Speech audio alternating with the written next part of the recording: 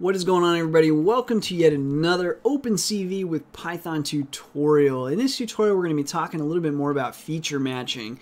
In the past, we've shown template matching, where you can apply a threshold and be, slightly dynamic, but not very, especially if things are at a different angle or different lighting or different rotation and so on. So in this tutorial, we're going to be talking about feature matching, which will allow us to start with a template and have an image, just like we did before, only this time our template and the image can have different lighting, different angles, and different rotation. So as an example, I'm going to use the following images. So one is just a pile of pillows and dog toys. The other one is just one of those pillows. And the template image is actually a different angled, a little bit different lighting, and different rotation. So we're going to try to match this pillow to that pile of pillows and only get that match there.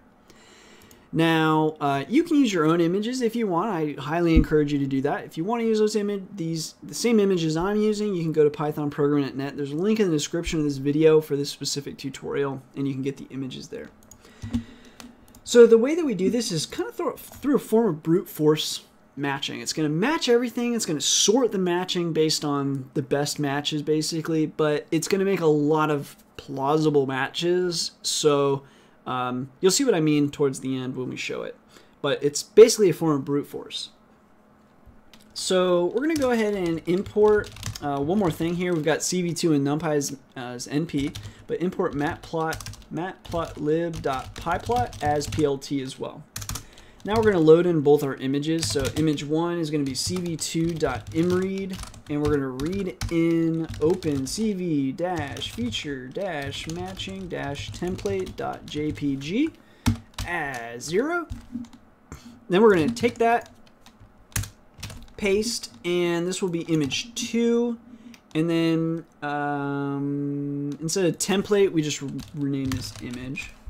And those are just my names. You can use your own image, of course. So there we go, we have our images and all that. Now we're going to define our little detector of similarities. So orb equals cv2.orb_create. Now we're going to create our key points and their descriptors. So kp1 is going to be equal, or actually kp1-des1 is equal to orb.detect and compute image 1 none. Actually, it needs to be capital N. Okay, so take that, copy, paste, 2, 2, and 2. So those are our key points and our descriptors. Now, we're going to find the key points and their descriptors with our orb detector. So bf equals cv2.bfmatcher and cv2.norm_hamming. This is just the method we're going to use. And cross check is going to equal true. So that's our BF matcher object just being saved as BF. Now we're going to find the matches, and then we're going to sort them based on basically their distance or accuracy, maybe, or confidence. I have a hard time finding a good word on that. But anyway, matches now equals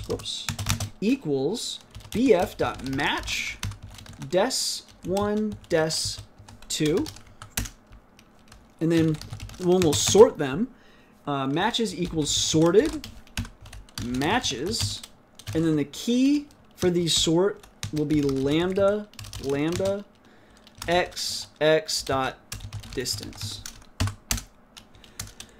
Okay, so we've got matches of the descriptors, and we've now sorted them basically from most likely a match to least likely a match. So then we're prepared to show this. So image 3 equals cv2.draw matches from image 1 kp1, image 2 kp2 matches. And then here you can decide how many you want. 10 is probably the safe bet. None, and flags will just say 2. And then plt.imshow, image 3, and then we'll do a plt.show here. And this will show us the first 10 matches. So it might be a little hard to see on the video here. But sure enough, we have matched relatively accurately. We've got the butthole here, apparently. So it's just a good idea to find the matches. So like this purple line does indeed go to the tail. This little rock here, sure enough, goes to the same rock. This spot appears to go to the same spot.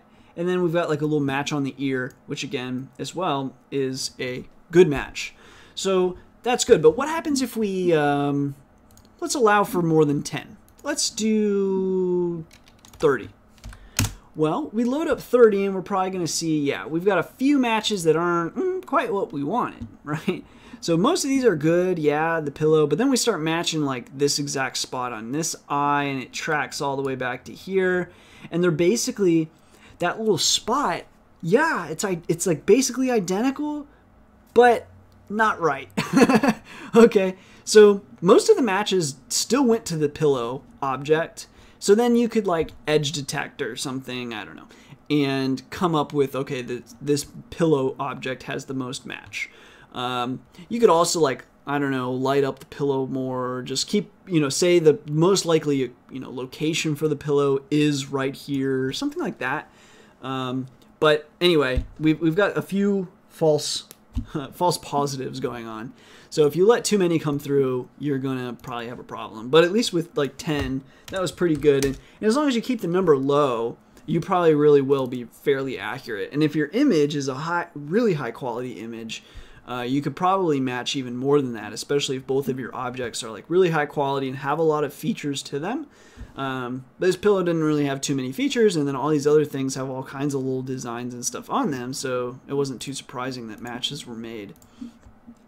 So, I wonder, what if we said, instead of 0, 0, we said 1, and